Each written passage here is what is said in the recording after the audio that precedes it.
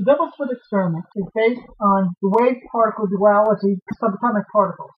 As simple a concept as it is, it produces some of the most astonishing experimental results of quantum mechanics. This experiment stands at the heart of quantum weirdness because it is one of the strangest things in science. Shooting classical particles, that is, small balls of matter, at a screen with a single slit in it, produces a simple spray of particles on the second screen behind it. When a wave passes through a single slit, it produces a similar pattern. That is, a bright spot in the center that dims as one moves away from the center. When you add a second slit to the first screen, classical particles would tend to form two sprays of particles on the second screen. When you add a second slit to the first screen, a wave forms a series of several light and dark stripes, as shown below. Shooting quantum particles, that is, subatomic particles, at a screen with a single slit in it, produces a simple spray of particles on the second screen behind it. So far, so good. This result is actually consistent with both waves and particles. Now, this is where it starts getting strange. Shooting quantum particles at a screen with two slits in it, one would expect them to form two sprays of particles on the second screen. However, when one actually shoots quantum particles at a screen with two slits in it, like a wave, quantum particles form a series of several light and dark strips. This shows the wave nature of quantum particles. As strange as this is, the quantum world gets even stranger. One possibility that was considered is that the quantum particles are somehow interacting with each other to form the series of several light and dark strips. The solution was to shoot the particles one at a time so that they cannot interact. Here are the results of a double slit experiment showing the buildup of an interference pattern of 100 single electrons. Here is the result of a double slit experiment showing the buildup of an interference pattern of 3,000 single electrons. Here are the results of a double slit experiment showing the buildup of an interference pattern of 20,000 individual electrons. Here are the results of a double slit experiment showing the buildup of an interference pattern of 700,000 individual electrons. Note that the electrons still form an interference pattern, even when shot one at a time. This shows that the wave nature of subatomic particles is inherent in each particle. These results actually seem to require each electron to go through both slits at the same time. However, quantum mechanical strangeness still gets even stranger.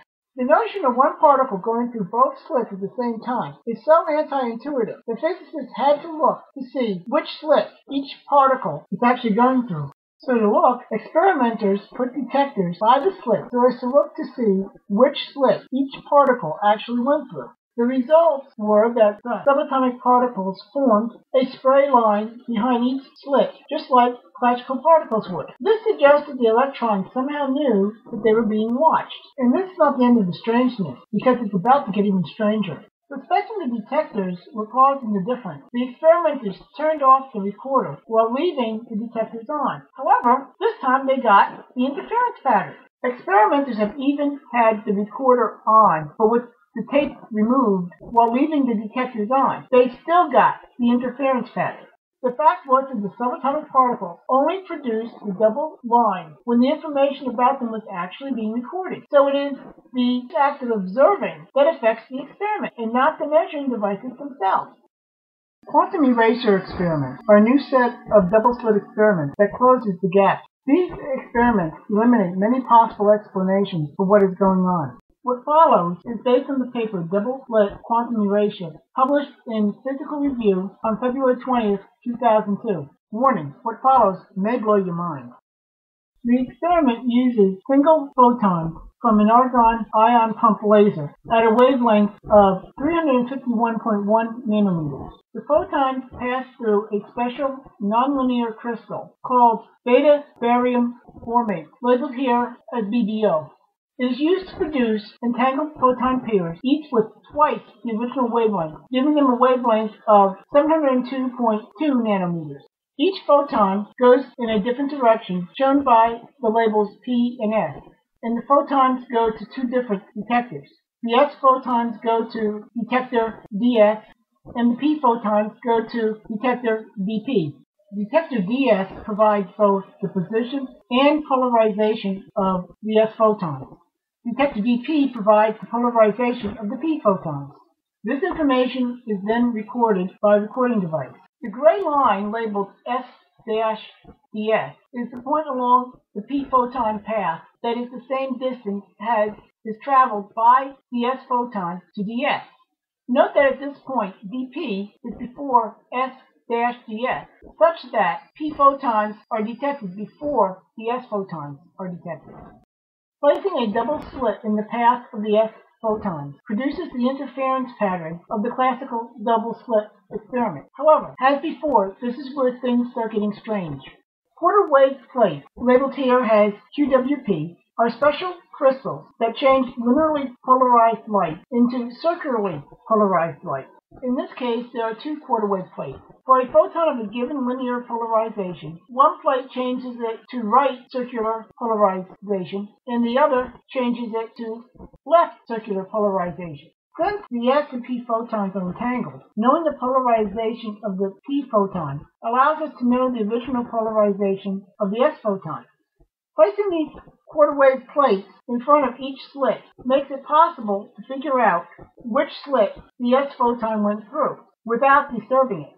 As a result, we get the double peak pattern instead of the interference pattern. Now, since the QWPs don't disturb the s photon, it proves that the detectors are not what changes the result of the experiment. Placing a polarizer in the path of the p photon destroys our information that tells us the s photon's original polarization. As a result, it is no longer possible to know which slit the s photon went through. The result is that the interference pattern comes back. Now, if you still have any working neurons left, what comes next will probably fry what's left. Delayed erasure erases the p photon polarization after the s photon is detected. Extending the p photon's distance to dp to beyond the s photon's distance to ds without the QWPs, we get the interference pattern. When the QWPs are put back into place, the interference pattern is once again lost, producing the double peak pattern again. Now, placing the polarizer in the path of the p photon after the distance that the s photon travels to the s, that is s-ds, what would we expect to see? Common sense suggests that since the s photon is detected before the p photon's polarization information is destroyed, that we should get the double peak pattern. However, the result is the interference pattern again. So what we have here is that the QWP form a measuring system that tags the s photons without disturbing them. And additional information is needed from the p photon to determine which slit the s photon came through. When that information is measured, the tagged photons form a double peak pattern. On the other hand, when this information is destroyed, the tagged photons form an interference pattern. In each case, the tagging QWPs are in place. The dp and ds detectors are detecting the p and s photons respectively. The information from both sets of detectors is sent to a recorder and actually recorded. The same results occur whether or not the p photon information is destroyed before or after the s photon is detected. This prevents the s photon from being affected by the change in the p photon due to entanglement. When the results of this experiment are analyzed, the only real change is in the content of the information being measured and recorded. In one case, the information allows one to find out which slit the s photon went through. In the other case, the information does not allow one to find out which slit the s photon went through. This shows that the determining factor is the information. It is the information about an event that causes wave function collapse or decoherence, if you prefer. So what is really happening? In general, the wave function represents multiple possibilities. When specific information is measured about an event, those possibilities are reduced to one, producing the needed information.